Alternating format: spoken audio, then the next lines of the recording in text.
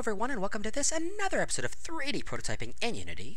My name is Kisanas. In the last episode, guys, we finished up our arc shot, so hopefully you guys are going in and you're adding different cinematography shots to your actual game now.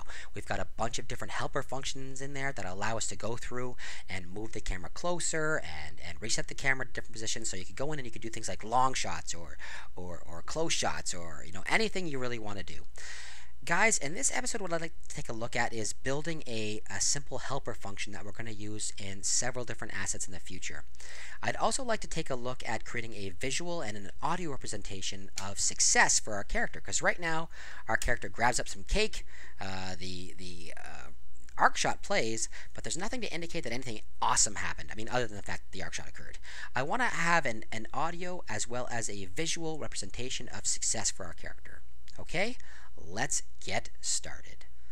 Okay guys, so I'm looking for both an audio and a visual representation of success whenever our character picks up this piece of cake. And the visual representation is going to be a star particle burst. So basically, if we take a look at our cake over here, where's my mouse? There it is. Our cake, why am I not seeing my particles? Star particles, there we go. So there's our star particles, and I kind of want it to look very, very similar to this, but as opposed to being something that's spitting out particles over time, instead I wanted to spit out a bunch of particles all at once.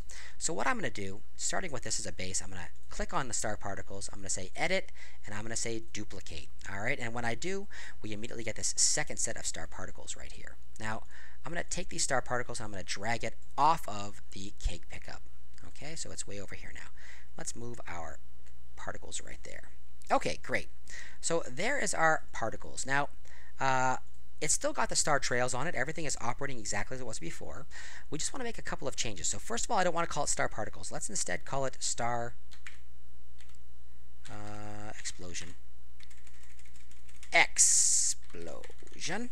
Let's call it star explosion. And basically, let's open up our particle system here.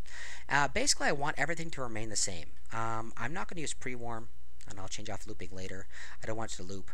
The only thing I really want to change is the emission rate. So currently we've got ourselves some particles that are coming out over time, and I don't want that at all. So I'm going to set my rate to 0. Bang! So now we've got absolutely no particles coming out over time. I'm going to use this little plus sign over here to automatically create a burst, alright? And this burst just means all the particles come out at exactly the same time. And if you want to, you can have a minimum and maximum number so that it's a different amount each time. It doesn't really matter. So with that done, I like everything like that. I'm going to leave everything like this. It's a burst effect. It'll be the final burst, and then our character will, the thing will all disappear. All I'm going to do now is make sure that our looping is turned off.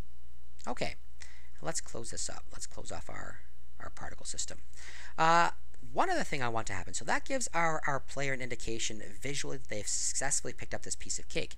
Let's give them an audio cue as well. Alright, so I'm going to say add component, and I'm going to add an audio source. Bang! Now, I have not supplied you guys with any of my audio for this game in the assets that I've given you. Basically, I find my sounds online from free sources. I use freesound.org, www.freesound.org, for a lot of things. I use all of their sounds strictly for demonstration purposes. I don't in any way use it for commercial purposes. So make sure you guys are reading through the licenses if you download sounds from freesound.org. Make sure you read through the licenses so you understand exactly what you've got here. Everything that I use is strictly for educational purposes. Nothing is being sold. Okay, so I've got myself an audio source here, and basically the name, as the name implies, audio source allows us to put a clip in place, and it will play whenever we want it to play. So let me go in here for my audio, find my audios. I've got this thing here called cake pickup sound, and I'm going to add it to my star explosion. Okay, just like that. And the volume's pretty loud. If I hit play, watch it. It's pretty darn loud, so let's turn that way down. Let's put it at like 0.2. 0.2. Alright, now let's play it. Great, we got our explosion happening, and our sound plays. That's exactly what we want. This star explosion now is a self-contained asset. All right, if I instantiate this, which means create it, anywhere at any time through code, if I instantiate it, the explosion will occur and the sound will automatically play. Okay, let's do exactly that then. Let's make sure we've got ourselves a prefab. So let's grab our star explosion and drag it and drop it into our prefabs. Perfect. Now we can use that wherever we want. Once you've successfully added it to your prefabs, you can delete it from your game. Okay, and we can still access it anytime we want right here from the prefabs. Now, what we want to do is we want to set it up so that whenever we've picked up our cake, we come in here, we hit our trigger, our sphere collider, we hit our trigger, and we automatically go into this, cake controller. So I'm going to double click, and it opened up over here. So let's get it and drag it in place.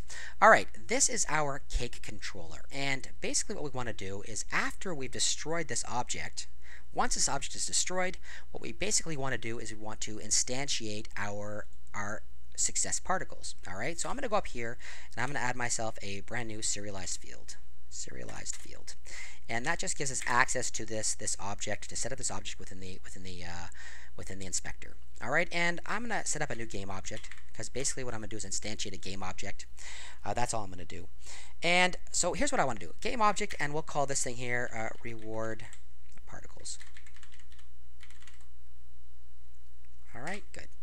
And let me just file save this for a second. I want to make sure that our, let's go back to our prefabs. I want to make sure, I don't know if I did it, prefab star explosion. I want to make sure this is located at 0, 0, 0. Okay, perfect. Now here's what I want to do. I'm going to go back to our, that's perfectly fine. I want to go back to our scripts here. Where is it? Right here. And once I've got this thing initialized within our inspector, I can at any time I want instantiate it. So here's what I'm going to do. Right after I've gone through or anywhere within here you want to, really, it doesn't really matter where you put it. I'm going to add it right here. I'm basically going to instantiate, which means to create. I'm going to instantiate each object. What object? First of all, I'm going to instantiate my reward particles. Where am I going to instantiate it? I'm going to instantiate it at my character's feet. All right, I already know if my character's in here, so I'm going to say other.transform.position. So basically, I'm going to instantiate my reward particles directly at my character's feet, and I want to make sure that I'm instantiating it. There's a couple of different ways I could do this. My problem right now is these particles I created, they actually have a negative X rotation. And if I wasn't, being really lazy, I could have actually built another layer on top of this, instantiated the entire thing without any rotation at all. In fact, maybe that's what we'll do. Let me just drag this back into position here, just like that for now. And I'm going to game object, create an empty game object that I will call star rewards particles. All right, and I will make sure this is all zeroed out. Reset. So, and I'm just going to grab my star explosion, I'm going to drag it, and I'm going to drop it in place. I'm going to delete it from here. Yes, I'm sure. All right, my star reward particles right here now have a transform of nothing. All right, everything is great. I'm going to grab my star reward particles, I'm going to drag it, and I'm going to drop it right in here. Okay, and I can remove it from here now. Bang. Now, back to this location here. I'm going to set everything up at my other.transform.position, and I'm going to set it up. Oops, transform.position. Comma, and I have to add a quaternion rotation, and basically I'm going to use the identity quaternion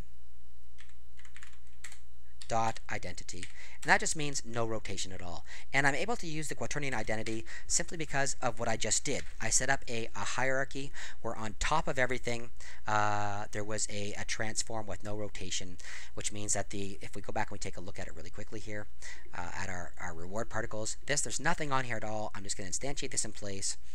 This one down here, my star explosion, actually has rotation, but it no longer matters because I have this top layer. Okay, and that's why I did that. Okay, so let's save this. Did I already save it? File save. Okay, and let's go back in here and let's take a look at our cake. Bang. Our cake, if everything went okay, should be asking me for a reward particles. I'm going to grab my star reward particles, I'm going to drag it, and I'm going to drop it in place. Now, if I hit play now, bang. There's my cake over there. Let's go over there and grab it. got our particles that appear at our feet, and my character can once again run around. Now we have a problem. There is a problem with this. The problem is that each time we destroy our cake, we pick up our cake and we instantiate our star particles. We are leaving, here, let me just show you. Let me turn off maximize on play. Let me hit play here. And let me run over and pick up. Now right now you can see we don't actually have anything in here besides our cake pickup, nothing after cake pickup. Watch what happens. If I run over and I pick up my cake, I instantiate my star reward particles. We don't see anything occurring because of that. Nothing's actually happening here. There's no more star reward particles showing. But we've actually instantiated this object. If we go around, let's say we have 1,000 coins or 1,000 pieces of cake or whatever in our scene, and we continuously instantiate these star reward particles, we're going to end up cluttering our entire scene and using up memory with these cloned objects. All right. So the last thing we want to do today is we're going to create a brand new function. And let me go into our star particles right here. I'm going right in the prefab. I'm going to say add component, and I'm going to add a brand new script. And I'm going to call the script destroy me. And let's open that up. Let's open that up. Okay, and our destroy me script is going to be relatively simple. Basically, all we want to happen with our destroy me script is we want the after a certain amount of time, we want to, I hate it when this happens. Let's open it again. After a certain amount of time, we want to destroy everything associated with whatever it is this script is attached to. So I'm going to add into this a serialized field. Serialized field. It's going to be a float, and it's going to be called alive time. Okay, and alive time is basically how long we're going to allow this object, wherever this is located, to live. That's it. Alright, I'm going to get rid of this update. I have no need of it, so let's delete it. No point in doing anything there. Let's just put this right in the awake. It doesn't matter if it's on the start or the awake. It doesn't really matter. Let's put it on the awake. And all we're going to do is we're going to destroy this object. And we have a number of different options. So we can destroy this object, whatever the object is, or if we use the down thing here, we can destroy this object after a certain amount of time. Okay, and that's the one we're going to be using. So we're going to use destroy. We're going to destroy what? We're going to destroy the game object because this is located on the top level of whatever it is. If you wanted to, you could say destroy transform dot root dot transform dot game object. All right, to make sure you're destroying the entire thing, which is what we'll leave it as for now. And we want to destroy it after a specific amount of time, after alive time. Bang. All right, let's file save that. File save. Let's head back over here, and in our alive time right here, my destroy me script with my star reward particles, I'm going to set this up for, let's say, 2 seconds. Okay. So with that in place, after 2 seconds, our object should be destroyed. So let's give it a try. Right now, we've got ourselves our star reward particles. We made the changes to the actual prefab object, which was right here. We made this to there. And when I hit play right now, play, again, maximize on play is not on. We do not have our reward particles showing over here.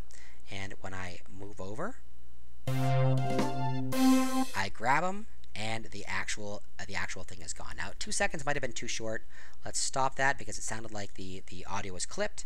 Let's put it at 3 seconds just to make sure. It doesn't really matter how long we leave it. Let's hit play.